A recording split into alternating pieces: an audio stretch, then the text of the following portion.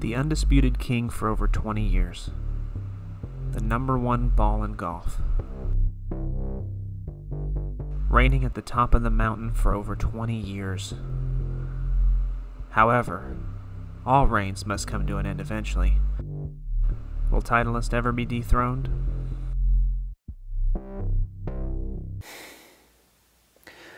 Alright, let's get this over with.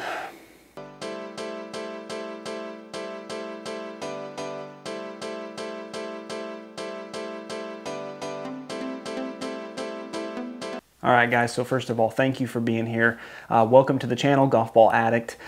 This of course is the Titleist Pro V1 review. It's funny, you know, I compare every single golf ball to the Pro V1, most guys do. It's been the standard for so many years, but I've never actually reviewed one. So a while back I was at a PGA Tour event. It was the Valspar Championship, and they actually had a Titleist booth there where they gave me some Pro V1s, you know, fresh out the box, you know, straight from the factory. And I thought, you know what, that'd be the perfect opportunity to test one. So I took them home, did some testing, and we're here to see how the results is. Now, if you watch my channel at all, or you've seen some of my past videos, you might know that I've actually been pretty heavily critical of the Pro V1, as you should be. I mean, you should always question, you know, the #1 ball and keep it on its toes to keep getting better, because a lot of these other companies are making strides and coming up with ways to match the Pro V1, and because it's their direct competition. So that's what they're doing. So I have been heavily critical for many reasons. One of them, I think, is that they just haven't changed the design in so many years. I also think that I think it's a little overhyped, and it's not overhyped because it's a bad ball. It's overhyped because the people who use them and love them might love them a little too much, because some of the responses I get are just crazy as far as how loyal these guys really are. So if you haven't seen any of my videos, I have a average swing. So my swing is about 100 mile an hour. I usually get about 140 mile an hour ball speed. So that's about average. It's not fast. You know, I'm 28 years old. I have a decently fast swing. It's not going to be faster than some guys. I know some guys are hitting, you know, 270, 280. That's more tour level. I hit about 250 after the carry, maybe 255. So that's what I am testing this ball as. So keeping in mind that if you're already coming into this saying, hey, you know, it's designed for pro players, what are you doing? I just want to get it out of the way right now that I understand that, but let's be honest, not just pro players are using this golf ball. There are millions and millions of players all over the world that are 15 handicaps, 20 handicaps, 25 handicaps. I mean, heck, I've even known a couple 40 handicaps that are using this golf ball. And the whole thing we're trying to find out here today is, how good is this golf ball, but how good is this golf ball for the average consumer, you know, for the average guy playing? Because it is the most used golf ball in the world, and by far it's priced that way at about over $50 a dozen. So it's definitely the most expensive golf ball in the mainstream market. So we'll get into more of that in a second, but just keep that in mind as we go through this review. But first of all, let's go ahead and get into the design. I mean, you kind of know it. There's the Titleist logo. It's been the same for a while. You know, Titleist isn't going to change anything. They don't need to. They have an iconic look. They have an iconic brand. Why would you change anything? There's no need to. On the side there, I don't like the alignment tool. I'm very picky on my alignment tools. I like a more thicker bar, or something a little bigger. That way I can line my ball up a little bit better. I don't like the arrows that point down. Just a personal preference. All right, and one thing I do want to point out about the Pro V1 that I think that maybe some people haven't noticed or maybe haven't realized yet is that with the new model this year, the 2021 model, they have changed the cover a little bit. And I'm a little nervous because a lot of these companies now are starting to do what they call a proprietary blend. And what I've noticed from testing golf balls, I've tested a lot of direct-to-consumer golf balls and, you know, third-party golf balls. And what I've noticed is that when it comes to this proprietary blend, either you got it or you don't. Some companies, you know, like Quantix have made a proprietary blend. They've, you know, used scientists and engineers to really try to get this down to an art. And it actually tested pretty well. But I've also experienced some with proprietary blends that honestly were terrible. They really compromised the golf ball, ruined the durability. Now with Titleist, I would expect it to be good. But again, after looking on their website, it looks like they are using a type of proprietary blend now in the Pro V1. They've changed the cover a little bit to try to get it to stick a little more.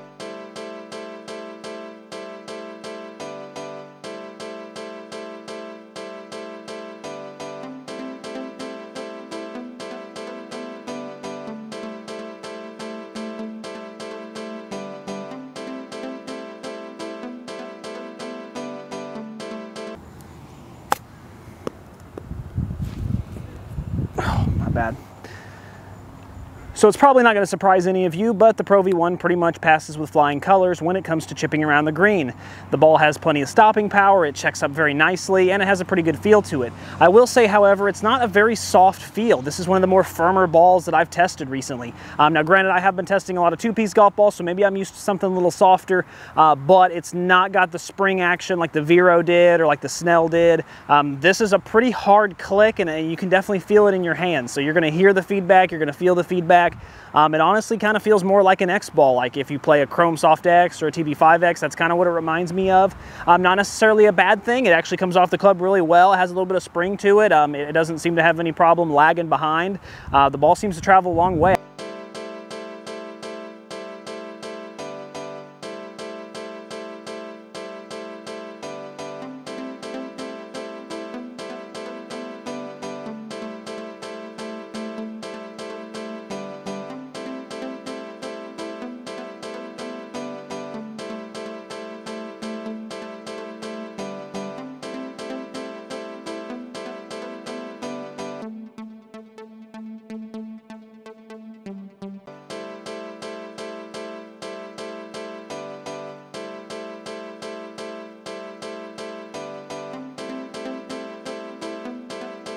All right, so the putter actually feels a little different. It's kind of nice to test something that I get a little bit different of a reaction than I usually do. The Pro V1 feels a little bit more like a tour ball. Like it feels more like a pro ball. It does spring off the club nice, but it doesn't spring like a bouncy ball. This almost reminds me of a luxury sport car with a V8 or a V12 engine in it. It's not going to go from 0 to 60 in 2.5 seconds, but it has just power. You know, it has push power. That's what this golf ball kind of reminds me of and feels like. It doesn't have any trouble getting to the hole, like I said. It seems to get there just fine, but it does require a little bit of getting used to. I'm used to a lot of these golf balls recently where I barely tap them and they just go flying. This one's not the case. There's a little bit more precision that the player has over the golf ball, which is good for tour players and bad for beginners. Not a lot of forgiveness there, but overall, again, it feels great, rolls really well. All right, so after testing the putting and the chipping, let's just go ahead and get right into these numbers now, and let's see what we got. All right, so starting out with the 50-yard pitch. This is from a 54-degree Callaway wedge. 7,107 RPM. That's a little low. Honestly, after 15 shots, usually with any type of ball, I usually get at least 7,500.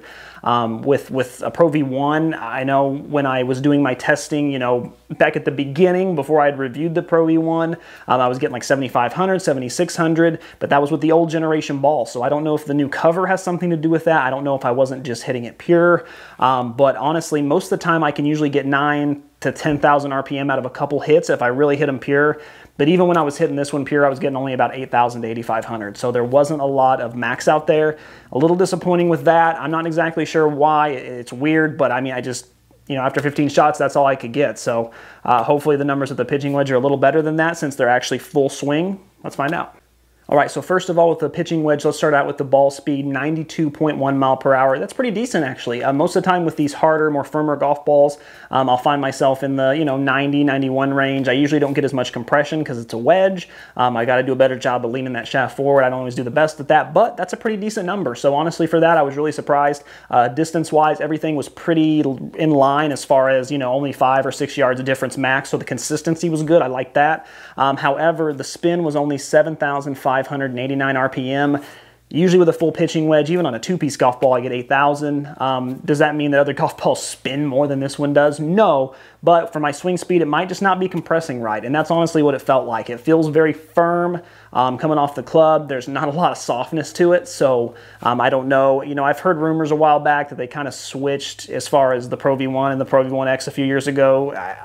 I'm still undecided on that. I haven't been able to find conclusive evidence, but I've heard rumors that the Pro V1 is now for the faster swingers. That could be the case. But yeah, honestly, the spin's pretty disappointing, especially since with the Mizuno two-piece ball I reviewed the last time, I got 8,000. So a little disappointing there. I mean, 7,500 is still enough to stop on a green. It's not going to alter it in any way. Ultimately, it's 400 RPM, but it's just disappointing to see a golf ball over $50 a dozen not compress that well. Maybe it's just not meant for my swing type. Maybe the cover has something to do with it again. I don't know, but let's test with the 7-iron. Usually on these firmer balls, I have a little bit better luck with the 7-iron. So let's see how it compressed. Tell you one thing I like about this golf ball It is definitely clicky, but I kind of like it. I'll tell you what, the feedback is there. You definitely know if you mishit this ball. There's no doubt about it. It will let you know. Here, let's listen to this for a second. Hear that? That's nice. Yeah, see, and that's a mishit right there, so you can definitely tell the difference. Okay, so yeah, so 110.2 miles an hour with a 7-iron. That's pretty good. You know, as far as compressing off of a 7-iron, again, a lot of consistency in the distances, which is nice. That's kind of like what Titleist is known for. A lot of people really trust, you know, their consistency as far as trust. When I hit this golf ball, where is it going to go? How far is it going to go? And the distance-wise there was awesome. It was really good to see that. And then even spin-wise, just under 5,800, or no, just over 5,800, I'm sorry, 5,826. That's right in the perfect zone. It's just enough with a 7-iron to get it to stop on the green, but not enough to where it's going to alter, you know, your shot and lose distance. So really sweet spot number there. 7-iron, everything across the board looks really good. So it's good to see it kind of bounce back in that regard. But of course, we all know that the most important is going to be the driver. Based on the compression numbers I've already seen, I'm a little nervous, but let's find out. All right, so here's where the part of the review, this is what's really going to set a lot of people off. But unfortunately, I'm just going to read these numbers to you as they are.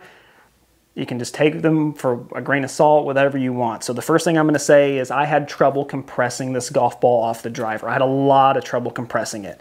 You know, I averaged 139.7 miles per hour ball speed. That is extremely low for a golf ball of this magnitude. For something that's $50 plus a dozen, I would expect at least 145. With my swing, I've gotten that with two-piece balls. I've gotten that, you know, I've gotten 148 with the Srixons before. So getting 139, I just struggled to get it over 140, period. And after multiple shots, I kind of got discouraged, if I'm being honest with you.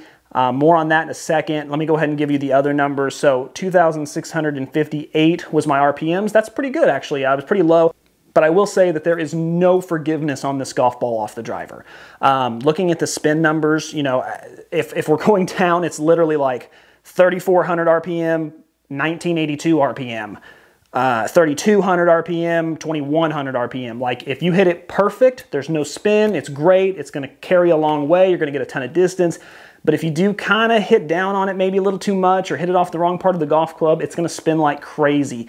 And you can tell the differences between when I hit it well and it carried a long way and I didn't, and it did not forgive me. So again, more on that in a second. But carry yards, only 222.4. That is abysmally low.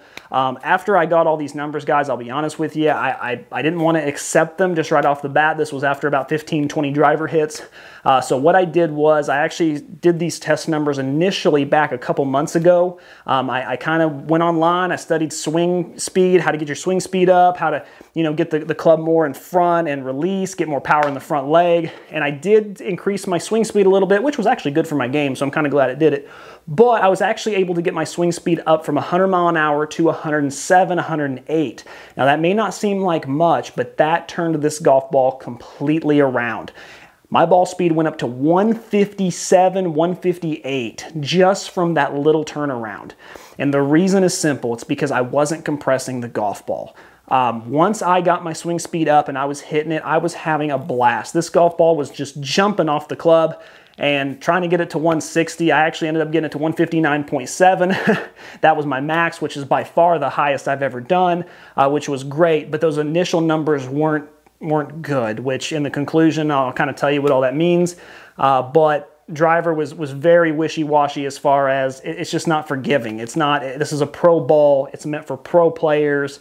And it's meant for higher swing speed guys, and I think it's meant for guys who strike the ball extremely well. I would say 90% or better. All right, so one of the things I want to mention here as far as the forgiveness on the driver, this is just a kind of a good example. I just kind of wanted to show you in case you're not exactly sure. So I had a club speed, here's one hit where I had a club speed of 98.3 miles per hour, and I got a 145.3 mile an hour ball speed, which is pretty good, actually. That number, I mean, honestly, that swing was a little low for me as far as, you know, slow, just by a couple mile an hour, but the ball speed was actually pretty good. Now, 145, honestly, I'd live with that every time, especially if it hit the center of the fairway.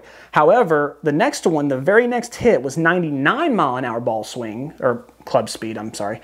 And so a little bit better, 0.7 mile an hour faster, but I lost 10 miles an hour of ball speed. went down to 135.9. What that means is the first one got hit in the center of the club. The second one was probably hit off the toe, maybe off the heel a little bit.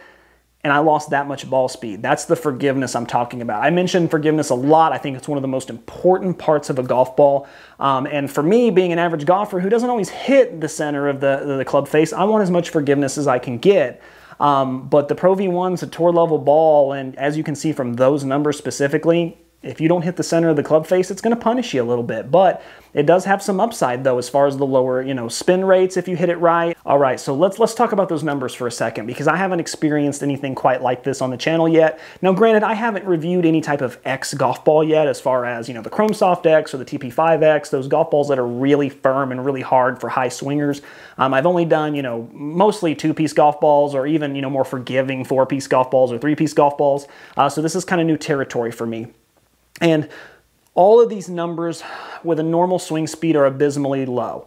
Does that mean the Pro V1 is a terrible golf ball? Well, no, it doesn't. I think it's pretty obvious from increasing my driver swing that it's actually a pretty darn good golf ball. But the problem is it's meant for pro players. It's meant for guys who have a 5 handicap or lower, who swing the club very fast, who are hitting it 270, 280, minimal. If you're not... here's the thing. A lot of you are not going to want to hear this. You're not going to like it.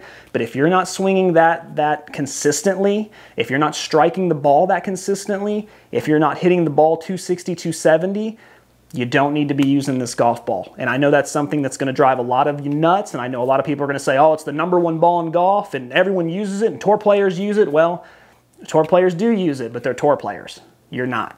And that's going to be hard to hear. It's hard to swallow pills, but it's pretty basic. I have a 100-mile-an-hour swing speed with every golf ball I test, and I lost 15 yards with the Pro V1. Not because it's a bad golf ball, but because it's just not meant for me and my swing speed. Which means that if you're a senior player, if you're a beginner guy who's still spraying the ball all over the course, even if you're somebody who maybe you're decent and you're a 15 handicap or maybe even a 12 handicap. There are more forgiving golf balls that can be better for your game. Will you lose maybe a yard or two? Maybe, will you lose a little bit of spin? Probably not. Based on these numbers, I get more spin with 2-piece golf balls than I do with this one. So ultimately, the Pro V1 is a great golf ball, and if you have amazing swing speed, I think it's going to work out for you just well. But if you're not, stop kidding yourself. You're losing out. And I'm sure ultimately I'll get ripped by that by a few of you, but the numbers don't lie. Like I said, once I was able to get my swing speed up, it was awesome. It was one of the funnest golf balls to test. It was just jumping off the club. The spin drastically changed. Everything, once it was compressing, totally different golf ball. Last but not least, I do want to talk about the durability a little bit. I wanted to go into that other thing real quick, but I want to talk about the durability a little bit. It honestly performed really well. I don't have any pictures to show you this time because on my last hit, when I was finally getting it up to almost 160 ball speed, I hit it, and honestly, I've never hit 160 ball speed, so it was going pretty fast. It went through the net, never to be seen again. So unfortunately, I lost it. I feel bad about it, but I'll just be honest with you. I know it sucks. I'm not showing you the pictures, but it tested really well. It was about a 4.5 out of 5, but I will say it was not as good as the old ones. It did not perform as well as far as the durability, and even taking it on the course, I've noticed that too. And it's not a lot. It's maybe a 5 or 10% decrease, but I think it might have something to do with that cover, because the cover just doesn't feel the same, and honestly, I'm not a fan of it. I think they should go back. I know they're trying to do something new and creative because they haven't really changed the ball that much in a long time, but I think that they should go back to the old cover and maybe just try something a little different. So the ultimate conclusion for this golf ball is it's a great golf ball if you are a great golfer. But if you're still in just that average, you're a weekend warrior, you go out once a week, you don't practice a lot, you like to drink beer on the course, whatever, it's not for you. It's not. This ball is highly engineered for guys who are just almost near perfect at the game of golf, which is extremely hard to do. There's a few out there, but that's pretty much what it is for. Guys that, ball strike exceptionally well, hit the ball very far, know how to work it from right to left, you know, maybe even use blades and are able to get a little bit more workability out of their clubs, things like that. If none of those things are you, I'm sorry, you just have no use to you. This ball's just no use to you, and it's not because it's bad, it's just because you're just not going to get the same results out of it. Get yourself a more forgiving golf ball that's going to forgive if you hit it off the toe a little bit. It's going to help your game. So that's definitely what I recommend.